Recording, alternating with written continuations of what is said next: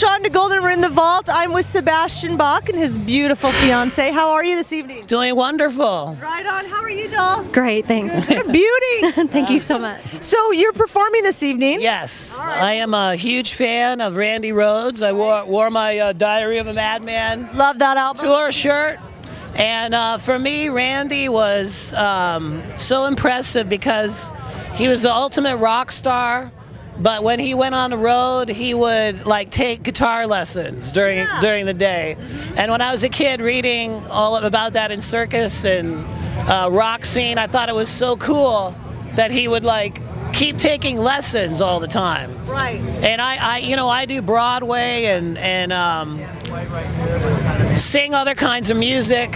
And Randy Rhoads' commitment to like classical style always told me when I was a kid that there's no rules in music other than to be as best you can be. And disciplined. Yes, And yes. disciplined. I like that you said Circus Magazine. I think that dated us both. Yeah. Right? You probably never heard of Circus Magazine.